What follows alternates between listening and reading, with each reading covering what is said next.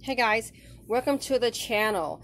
So with everything that's going on with Lloyd being murdered by the police officer, I have a question with regard to the looters. Who were the first looters? The first looters in this country that I've researched and that I've read about, they were not the ones depicted in the video. They were of the dominant society. Going back to Rosewood, heck, Black Wall Street.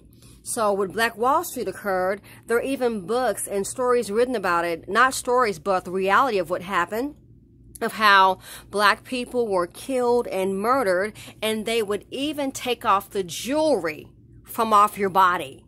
Take off the jewelry from the body of a person that was just murdered, off your hand, off your neck, taking off jewelry. There were even reports for Black Wall Street that when that occurred, when they did that mass killing, white America went shopping.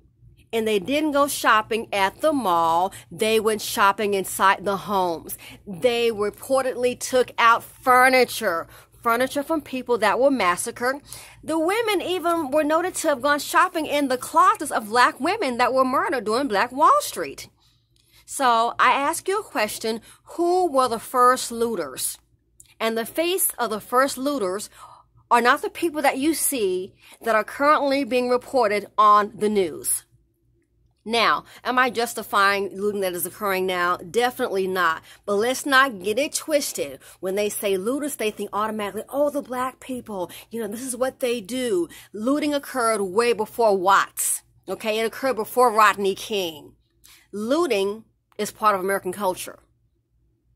Looting, from what I can see, what I've researched and read, first done and committed by the dominant society.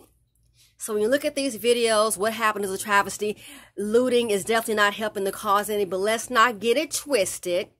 Black people are not the face of looters. Okay?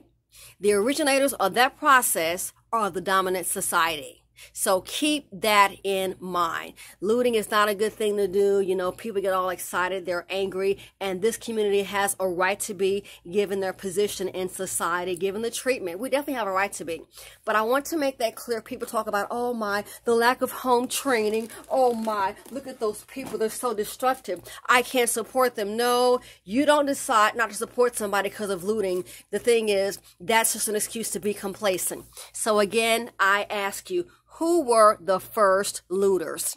Think about it. Feel free to comment, like, subscribe, and share. And I hope you all stay safe. Bye.